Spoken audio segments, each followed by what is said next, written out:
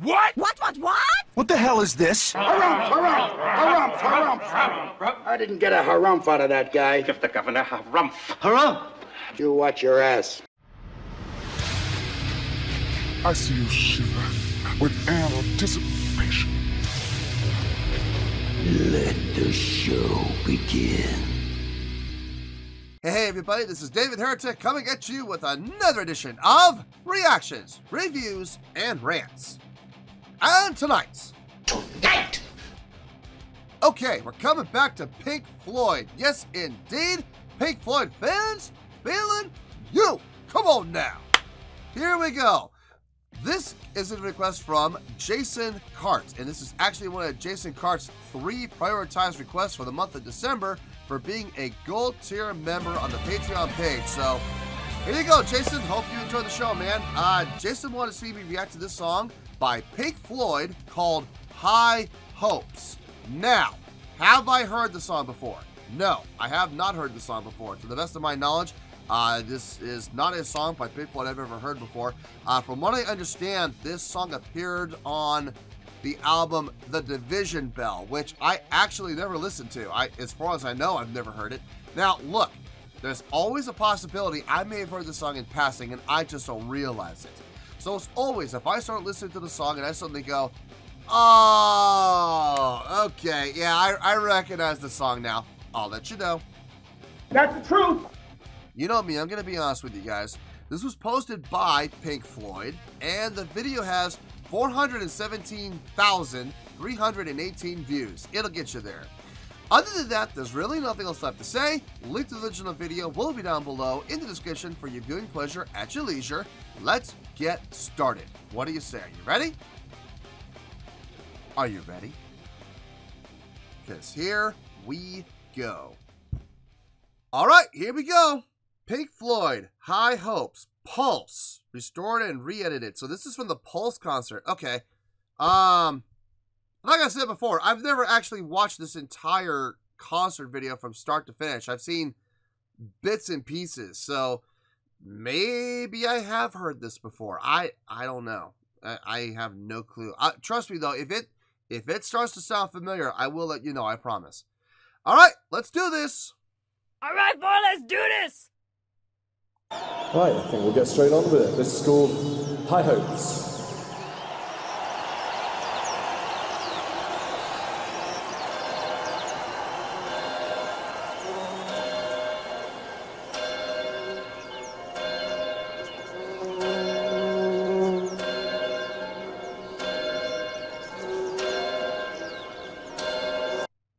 Right off the gun, I am thrilled to see that they're using an actual bell and they're not just using track, you know what I mean, or a keyboard patch or something like that. No, they're actually using a real bell. I love that. Thank you. I know that thing is probably a ton and it is probably a pain in the butt to set up, but trust me, it's appreciated.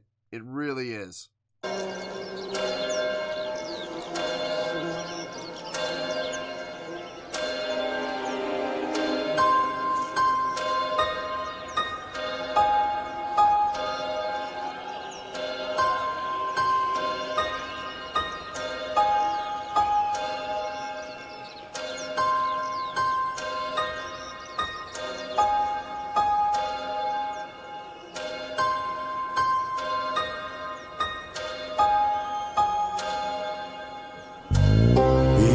Horizon of the place we lived when we were young, in a world of magnets and miracles.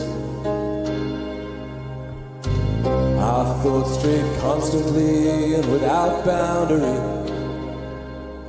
The ringing of the division bell had begun. Along the long road and on down the causeway, they still meet there by the cut. There was a ragged band that followed in our footsteps, running before time took our dreams away, leaving the myriad small creatures trying to tie us to the ground, to a life consumed by slow decay. The grass was green. Time out. Time out. Going up in the upper register there. That sounded nice. Okay. So far, it's a little bit of a mellower tune. Okay, that's fine.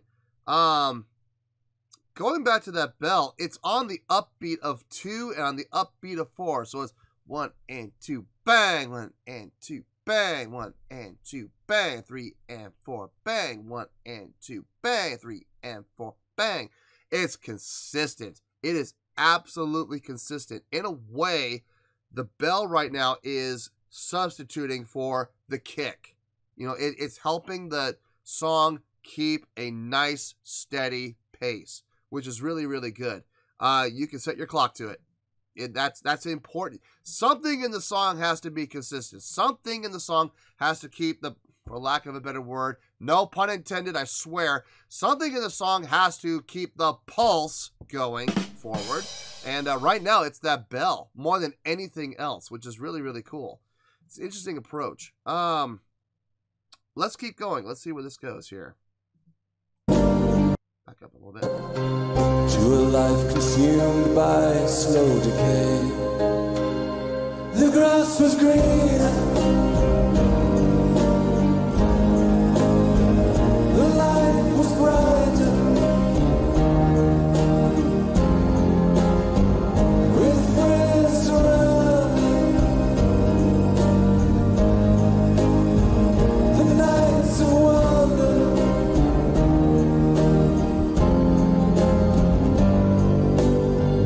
Looking beyond the embers, the bridge is glowing behind us, to a glimpse of how green it was on the other side.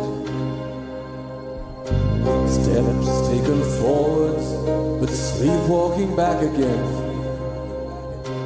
dragged by the force of some inner tide. At a higher altitude, with a flag unfurled, we reach the dizzy heights of that dreamed of world.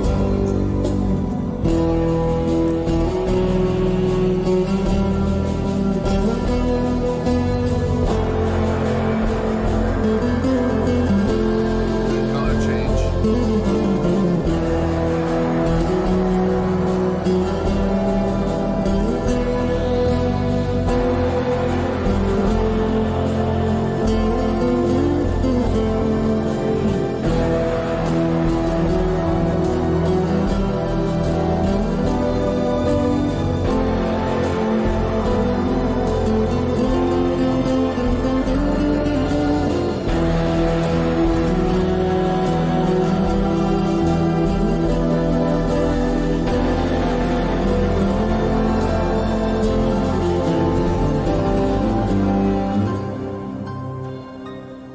And they all come out.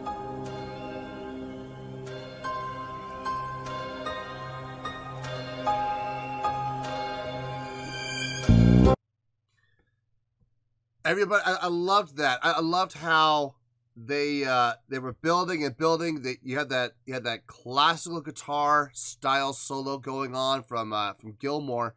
All the keyboards filling out the sound, bass filling out the sound with the keyboards, giving it that nice, warm, rich sound. The color switched up in the background from the blue to that, like, I guess, like an orangish color. Really nice to warm up with it. And then right as it ended, everybody dropped out, except for the bell and I think there was one keyboard. Yep, the piano. Yeah, piano and the bell. That's it. And everybody, in this case, everything went dark, and then it'll come back to blue when Gilmour starts singing again. One thing I noticed about the bell, he's striking the bell with a yarn mallet, which is perfectly fine. The mallet end, the tip of the mallet is hitting the, I'm going to say the bell, and people are going to go, well, of course he's hitting the bell. No, the bell of the bell, the upper part, the where the top of the bell. He's hitting up there, but he's using the side of the stick to strike the edge of the bell at the same time. So you're getting two tones. You're getting the resonance tone from the yarn mallet head striking, and you're also getting a little bit of a percussive hit from the side of the stick hitting the ridge of the bell. And that's interesting. It's an interesting approach. I don't think I've ever seen anybody strike bells like that before. Ever. I think that might be the first time I've ever seen that. So that alone in itself, that's pretty cool. I always love it when I see things being done for the first time, because it makes me go, oh, wonder why no one else has thought of that before, and I wonder why no one else has done it since, you know? Unless other people have and I just missed it. I don't know, but I'm seeing it here and it looks really cool. So anyway, let's keep going here.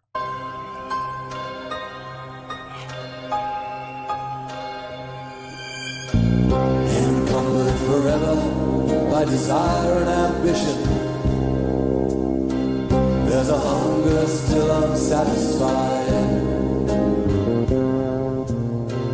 Our weary eyes still stray to the horizon, though down this road we've been so many times. The grass was greener,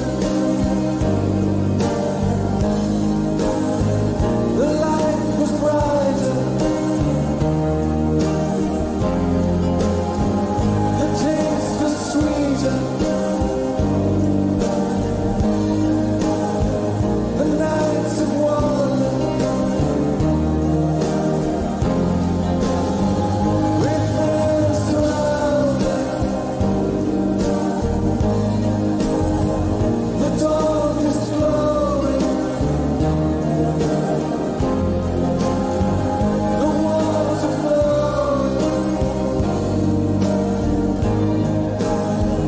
the endless river, forever and ever.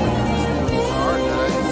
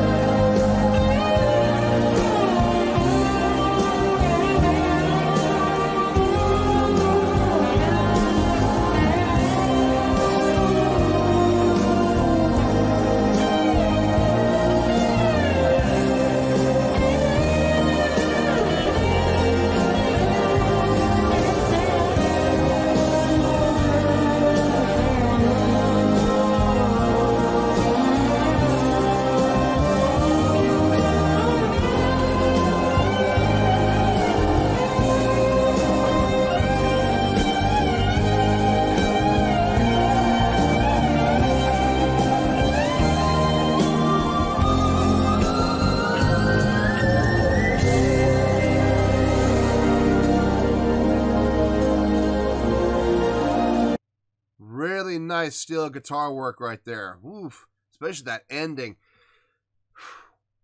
Man, that's good.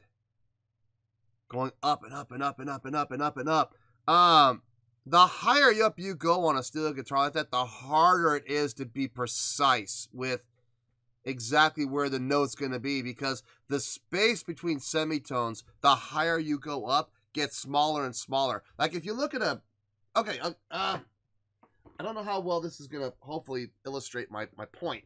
I'll use my bass for example. So you see up here, the space between frets is pretty wide. You know, you got a good amount of space. Now, as you go up the neck, you'll see that the space between frets gets smaller and smaller and smaller until you get up to, like, you know, the 24th fret up here, where I can barely put my pinky in there. You know what I mean? So it just keeps getting smaller and smaller. Now, you can still keep going up. You run out of frets, but he's using a slide. You can keep going up and up and up and up and up and up, but the same problem's going to happen. The space between semitones gets smaller and smaller and smaller. So he has to move the slide less and less and less and less to get to the right note, and it becomes far more difficult to be accurate. So I always admire when people playing steel guitar can get up that high and be accurate, and he was spot on accurate. That was really cool. That was super cool. I'm not sure who wrote this song. I have a feeling this is a Gilmour song. I got the feeling, but I don't know. I know this is after Roger Waters. I know this was not Roger Waters' project at all. I know he's gone by this point, so I know it wasn't him. But I don't know. It might have been Richard Wright who wrote this. I don't know. So I'm leaning more toward Gilmour. I'll be honest with you. I don't know, but it is a little mellower. I know that's more up Richard Wright's alley. No, it's probably Gilmour. I'm gonna go on a limb, and I'm gonna say it's Gilmour who wrote this. I'm gonna go on a limb. I'm not sure about that, and there's a good chance I'm wrong. So, but it sounds to me like this is a Gilmour song. So, it sounds really good. Let's finish this out, and we'll get to the review.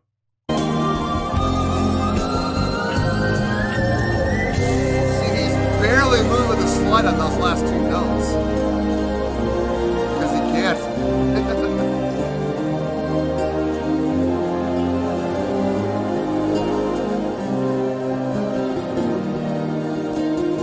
Back to the classical guitar.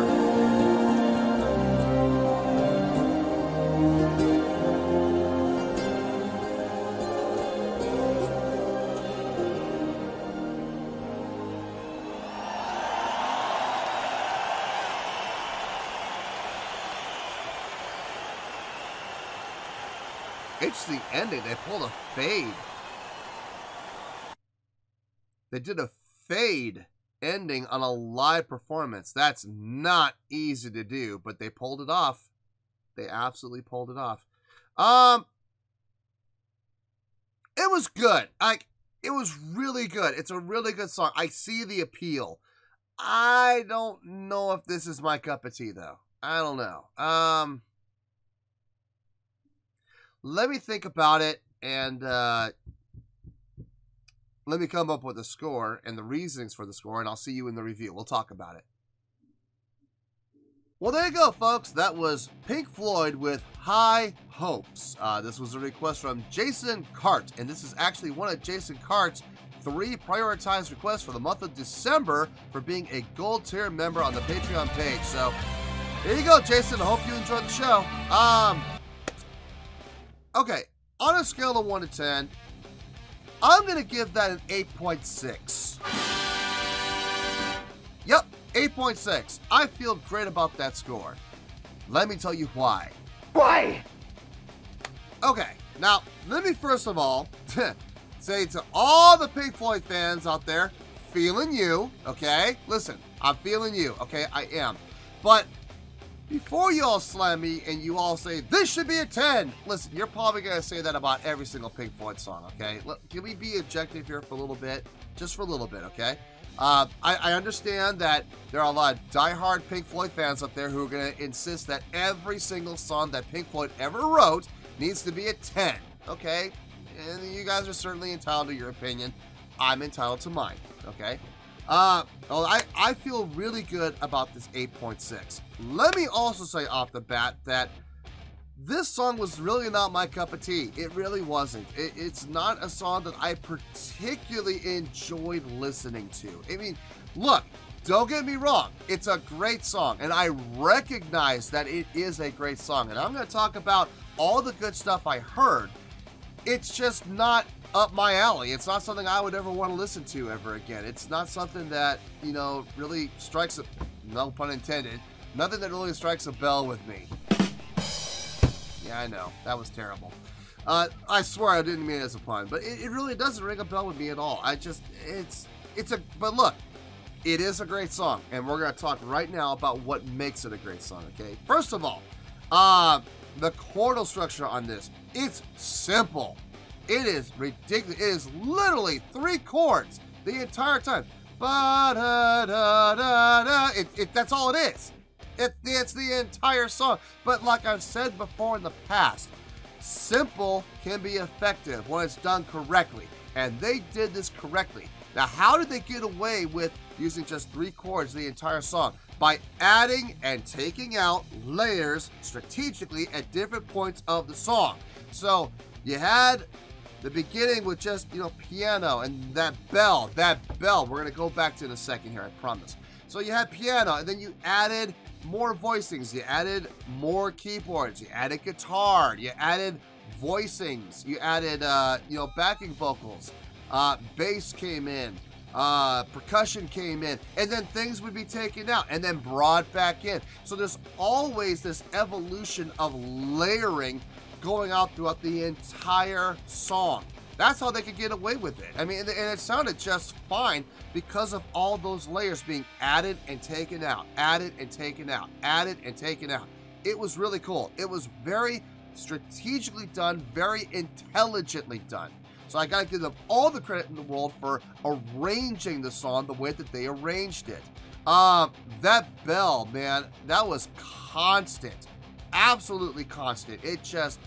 It never let up. I mean, there were times where they would have to take it out, obviously, but when it was in the song, it was constant. It was just on the end of 2 and the end of 4 every single time. And I dug it because it helped keep the, again, lack of a better word and no pun intended, it helped keep the pulse of the song going. And it was very cool to see that switch up.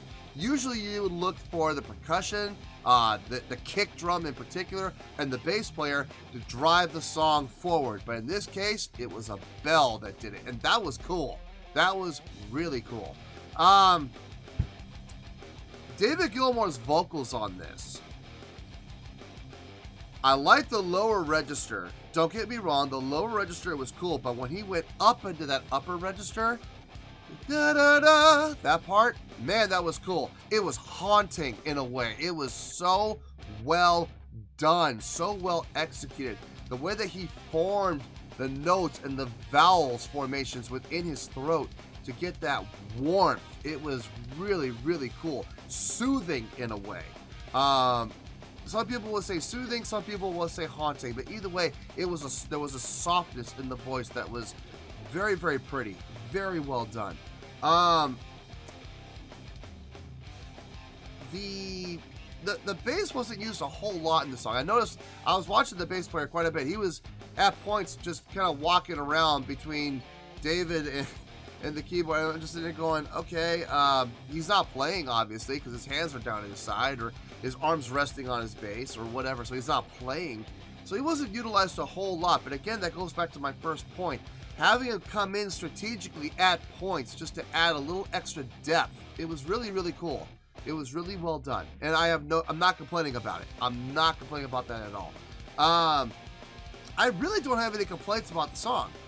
How it was constructed, how it was performed, how it was executed, how it was written, how it was arranged. It all makes sense. It all was done very well. I mean, it was a great job across the board. And listen, I would not be giving this an 8.6 if I thought the song was bad. If I thought the song was bad, it'd be down in the 1s and 2s. This is getting an 8.6, which by definition is a great score. I really don't have anything else to say about it. I mean, it was a great song. It's just not my personal taste. It's not something I would ever personally want to listen to again.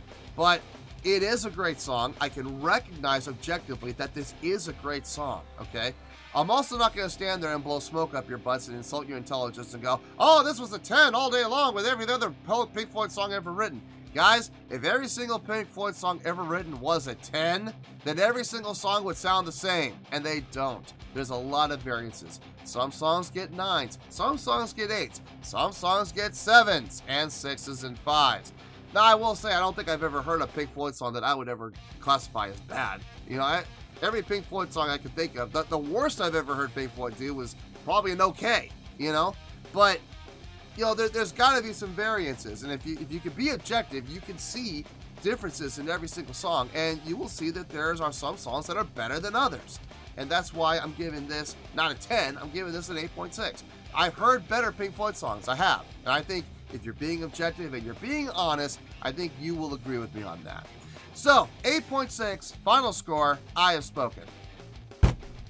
Well, that's going to do it for this edition of Reactions, Reviews, and Rants. Hope you all enjoyed the show. Hopefully, I was able to entertain you. If I was able to put a smile on your face and brighten your day, then I did my job, and I'm so glad I could do it. If you did enjoy the show, and you would like to see more videos like this, feel free to join the fan base by clicking on that button down there. Yeah, you know the button I'm talking about. Click on that button, join the fan base, and become one of us. Now, for whatever reason, if you don't feel like clicking on that button, that's okay. I still respect you. Also, if you did enjoy the video, please feel free to give the video a thumbs up. It'll do me a world of good, and it will do you absolutely no harm whatsoever. Finally, if you guys do join the fan base, you will find a bell down there that you can click on. By clicking on that bell, it'll keep you up to date on everything happening with this channel, including when new content gets dropped. So, if you want to stay in the know, click on the bell, and you'll stay in the know. Well, that's going to be it for tonight, folks. Until next time, this is David Heretic signing off, reminding you to stay fabulous and support each other. Later. Peace.